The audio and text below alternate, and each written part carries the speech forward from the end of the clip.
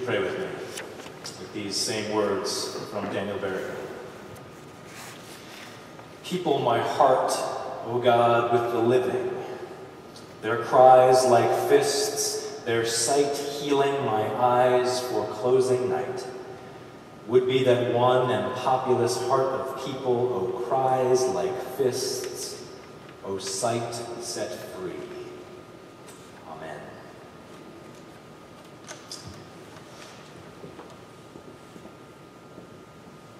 As you may have caught on, our theme this Lent is fierce love, cultivating steadfast resilience, inspired by yesterday's saints and today's artists. Fierce love. We've talked around it by presenting to you Sojourner Truth, St. Bridget. We have talked about others in our walk. We have talked about the saints in our midst. And yet, I encourage us as we think about saints like Gattery and Daniel Berrigan and others, what really is that word about? What does that phrase mean to you, fierce love? We began that question this past Wednesday as Sarah Trail led us in our Wednesday night. Sarah, who runs the Social Justice Sewing Academy, she had us each make some quilts to answer the question, what is fierce love? The results, miraculously, which emerged from very unartistic hands like myself, were pictures as diverse as a sunrise, as Dulce Nombre de Jesus in Nicaragua, to the steeple of this church with doors wide open, to an eye seeing the ways of our world, to a heart encircling the Capitol building in Washington, D.C., which seems so devoid of love in these days. Fierce love. To you, what does it mean? Is it a person? Is it a feeling? Is it a predisposition? Is it a longing for something that you don't realize? Does it incorporate anger? Does it incorporate peace and reconciliation? This is the question of our Lent. And it remains a question. There are no answers, but there are lived examples of fierce love. The first time I heard this word was out of the mouths of a very ordinary but extraordinary Presbyterian, a mother named Abby Brockway, who lives in Seattle, who one day decided to build a beautiful artistic creation, a tripod, very high, 20 feet off the ground, which she sat atop, under which was to flow oil trains, bomb trains, as people and the activists that she was with described them.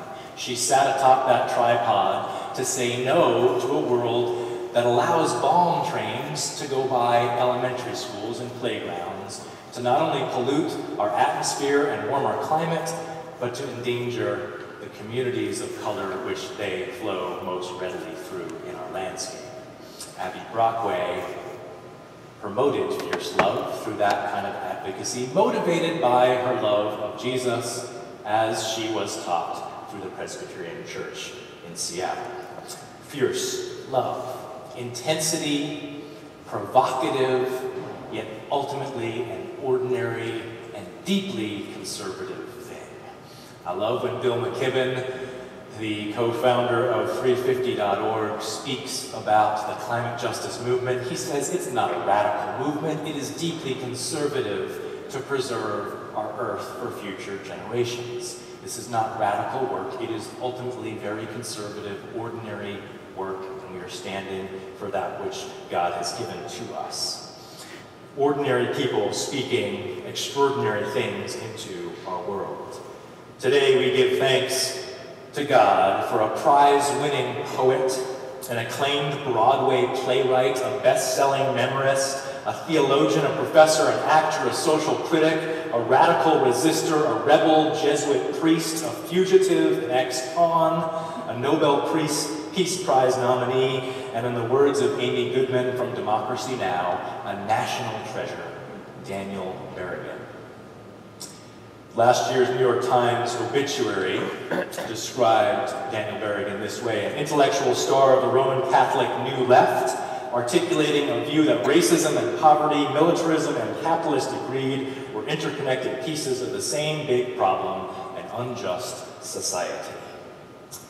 Father Berrigan, who left this earth at the age of 94, less than a year ago, embodied fierce love in his very veins. How shall we educate people to goodness, to a sense of one another, to a love of the truth, he said, but more urgently, how shall we do this in a bad time? He knew bad times. He wrote this in 1971 while imprisoned for protesting the Vietnam War.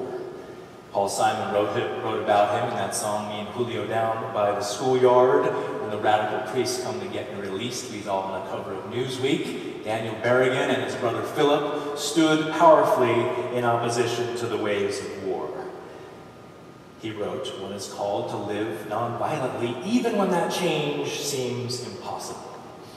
I wonder what dear Daniel would say about our world today. A persistent hope that boiled up from the very heart of this man, on all accounts, was infectious. I was first introduced to Berrigan through two second-hand sources. I never met him like Harry Forsdick did in a Battelle Chapel at Yale University. I never had that honor, but Reverend John Deere, also a very radical peacemaker inspired by Jesus in our world, wrote an incredible book about his essential writings. And so did a dear friend of mine who is a Quaker chaplain at Harvard University, John Bach, who first met Daniel Berrigan when he was 18 years old, when John Bach was 18 years old and locked away for 3 years for avoiding and resisting the draft to Vietnam. He met Daniel in jail there in Danbury, Connecticut, and his life was changed. He went from a life of anger to a life of love and dedicated himself to the ways of the Quaker peace movement throughout his life. Daniel Berrigan, a poet of peace, a prophet of peace, a peacemaker at the work in the belly of the American empire, John Deere writes. Dan knew it at his heart that God does not bless war or justify it or create it. There are no accounts of which God can stand for such things. God calls us to love enemies, not to kill them. God commands us to take up the cross of nonviolent resistance to empire, not put others on the cross. By this humble yet active life, Berrigan offered an affirming yes to a God of life and peace. He was born in 1921 and grew up just like Sojourner Truth and St. Gattery, Tecatuita, just a few hundred miles from here in the landscape of New York State. He entered the religious life, the Society of Jesus, the Jesuits, in 1939, 3 weeks before World War II began. That context drove him in his life toward becoming a peacemaker. He studied here at Weston Jesuit in Boston for a little bit and was ordained in 1952. He was close with Dorothy Day, who said of him, "Thank God, Daniel, you are truly bearing the cross, giving your life for others." Dedicated to justice for others, especially the marginalized, Berrigan traveled with many others to Selma. He traveled to South Africa during the apartheid regime. He went to Vietnam to release POWs and ministered to AIDS patients in the heart of New York City, co-founding the Catholic Peace Fellowship. Now, unlike St. Gattery, who had only a few known attributed words because she was Mohawk, because she died at the age of 24, because she was a woman, Daniel Berrigan, a white male, we have volumes of quotes to choose from and to be inspired by. So when we think about the saints that we chose this Lent, did we choose him because of the color of his skin, we ask? No. Maybe we did, actually, yes. Maybe we did choose him because he is a white man, the first white man saint that we're celebrating in this Lenten season. Daniel Berrigan looked at the privilege he was given because of his white skin, turned away from its sin, and said, I am going to represent a different version of what it means to be a white Catholic male in the United States. And he resisted that constructed me that we learned about yesterday in this beautiful racial justice training as a church. He resisted that construct and said, God's realm, God's sovereignty widely opens us to a different way of being. At his core, he was someone who loved Jesus and spent time seeing Christ in all. As our beautiful quote goes, the beauty, the tragic beauty of of the face of Christ, which shines in all our faces. Christ, fowler of the street and hedgerow. Even though the beauty of that face of Christ is so rarely seen in our world and so rarely seen in the face of the marginalized, that we often walk by in those streets, along those hedgerows. Our gospel reading speaks about that not seeing.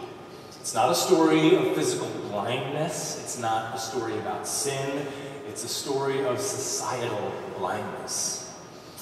The process a society finds its clarity through the muddy, gritty, messy actions of peacemaking. Just like that mud that Jesus places on the eyes of the one born blind in the story so well read by Megan from the Gospel of John.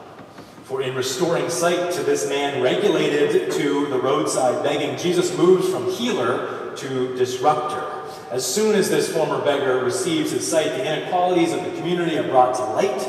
The injustices that led that blind person to be regulated to the roadside becomes very clear. When questioned by those skeptics around him, this newly liberated beggar in the story says, I don't know the details about this Jesus or what happened to me or what sin is all about. One thing I do know, and that I was blind, and now I see. Amazing grace. That liberated, marginalized one who sees the threat to the powers that be and recognizes that. For in the liberation of this man, Jesus not only confounds a community, he condemns a flawed systemic sin that associates physical ability and sin. In first century Palestine, of course, you remember there was the only disagreement about sin and physical ailments were who sinned, the person or their parents. Jesus artfully and forcefully decouples this association and makes it clear it's not about sin. And Jesus says the situation has unfolded as an opportunity for the rest of us to readjust our positions and to make space and to learn compassion. The community will now need to make room for this roadside beggar, no longer on the street, but at the table. They will need to share their resources more equitably, as they can no longer walk by him unseeing. And in so doing, the story implies the social sight of the community will be restored through that messy, gritty process of nonviolent love. Daniel Berrigan said that peacemaking is tough, unfinished, and blood-ridden. There is a deep cost to becoming peacemakers. And the outcome is in better hands than our own. The focus is not the God of peace. The God of peace has for us is not on the ends, but the process itself. As this story from John does not end with resolution for the community. In fact, they drive the formerly blind man out in continued disbelief and judgment. And they refuse to see Jesus as a healer from God, but rather as a sinner and rule breaker. See, what gets them so upset is not that Jesus is healed, but Jesus is healed on the Sabbath. He has broken the law. For the sake of a higher law of liberation and education, Jesus' sin here, as interpreted by the critics, are that he crossed the line. Jesus becomes a felon for the sake of the higher gospel law. Similar to St. Berrigan, who in 1968, with fellow peacemaker, his brother, Philip, stole and burned draft files with homemade napalm in Baltimore as part of the Catonsville 9, and this act landed them in jail following a time in which Daniel escaped the FBI as a fugitive. Our apologies, good friends, he wrote, for the fracture of good order, for the burning of paper instead of the burning of children. We could not, so help us God, do otherwise. Folk singer Dar Williams wrote about this radical priest and said, I had no right to do this but for the love of God. Yes, I broke the law, but God calls me to a higher law. He was motivated his whole life, in which he was arrested for hundreds of different times, barely a year in his adult life in which he was not arrested. He was motivated by the love of God, by a higher law to disrupt civil laws. In 1980, we recall, he hammered an unarmed nuclear warhead, telling the judge there, they were simply trying to fulfill Isaiah's prophecy to beat swords into plowshares. Creative, humorous, law-breaking nonviolence, constantly holding aloft the gospel vision of love and peace with justice, and hopeful for a new order of gentleness and loving kindness. Berrigan took to heart Martin Luther King's words. One has not only a legal but a moral responsibility to obey just laws. Conversely, one has a moral responsibility to disobey unjust laws. So, fellow Lentinites, what laws might we be called to disobey in these troubling days? Might they be laws that violate and disrupt the lives of immigrants who our God tells us to radically welcome? Might it be to violate laws that are violating our earth and her climate in favor of lining the wallets of the fossil fuel company holders and lining our landscape with filthy, dangerous pipelines? Might it be to violate the God-given rights that are being taken away from our transgendered youth? To violate the laws that are being taken away by the rights of our transgendered youth? Or might it be to violate the laws that are being lifted to ban or marginalize entire groups of people who happen to worship a God with a slightly different name? Friends, not all of us are called to jail, but many of us in these days, in these new days, are called to a higher law, and which may require a new intense civil disobedience in these days. I wonder, too, if we're called to a new social disobedience, to break some societal laws in these days. Berrigan wrote about the love of enemies. It's a strange command when you think of it. Love and then enemies. The two cannot coexist. They're like fire and ice in the hand. The fire melts the ice, and the ice extinguishes the fire. The fire wins out, at least in the gospel text, he writes. The verb love transforms the noun enemies. The enemy is reborn by the power of love. Astonishing. Now the enemy is a former enemy, a present friend, a brother, a sister, lover, even. Talk about rebirth. Love you, the enemy, and lo, the enemy vanishes. Also, it's not only the opponent who undergoes a dazzling transformation, but myself as well, who against all expectation has learned love in place of hatred, who had once been stuck in the same plight as my enemy. Christ commends and confers a mutual rebirth. Our society tells us to fear and to hate, to even have enemies, and Jesus calls us to a new social order, to love and to convert ourselves and our so-called enemies. John Deere, when he first met Daniel Berrigan in 1984, asked him for some advice. And Berrigan told him, make your story fit into the story of Jesus. Ask yourself, does your life make sense in the light of Christ? All we have to do is close our eyes to the culture and open them to our friends. We have enough to go on, and we can't afford the luxury of despair. The best way to be hopeful is to do hopeful things. Thank you, St. Berrigan. Do hopeful things. Fit your life into the life of Jesus. Press on with the long view toward resurrection. Berrigan also talked about the Bible giving us a long view rather than the expectation of a quick fix. He wrote, all of us are in grave danger of being infected by this American ethos that good work brings quick change rather than the older spiritual notion that good work is its own justification and that the outcome is in other hands beside ours. Friends, we as Lentinites, as followers of Christ, as longers, longing for peace, as people who make peace, in our bodies, in our prayers, in our congregations, in our families, in our friendships. We need to align ourselves with a God who calls us not to look at the end, but to remember the long journey of justice and the road to walk forward in hope and not despair. Despair, as Daniel wrote, is a luxury and a distraction. You shall not kill. You shall not kill. I have longed to say more beautiful things, but I am frustrated that all I have been able to say to my fellow humans is stop killing, Daniel said. May we, friends, be part of the other things that Daniel longed to say, and we know he did in his beautiful poetry and artistic renditions of this world. May we be part of the beautiful tapestry that God is calling us to be. I'm so impressed by Sarah Trail, who took unartistic people like myself and helped us create beautiful quilt squares that she and others are going to then sew into a beautiful blanket, showing the community and the warmth that can come from our own artistic self-expression and our own renditions of fierce love.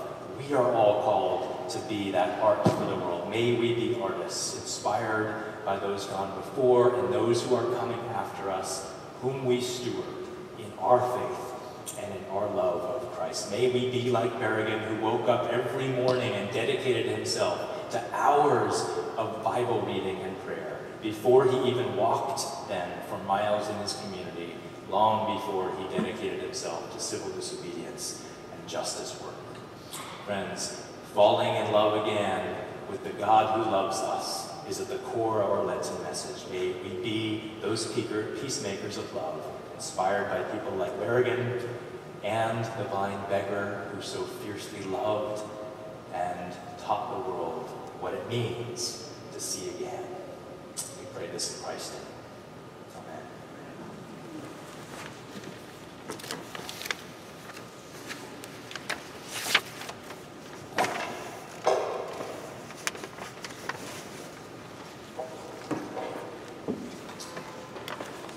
One of Daniel Berrigan's very good friends was someone named Pete Seeger. Pete Seeger, if you do not know that name, was also a peacemaker in our world, lived into his 90s as well, and gave this world a lot of beauty and challenged us to the ways of peace. Today we're going to sing one of Pete's songs that Daniel sang many a times. If I Had a Hammer, it's in your bulletin. We invite you to sing along together as a group.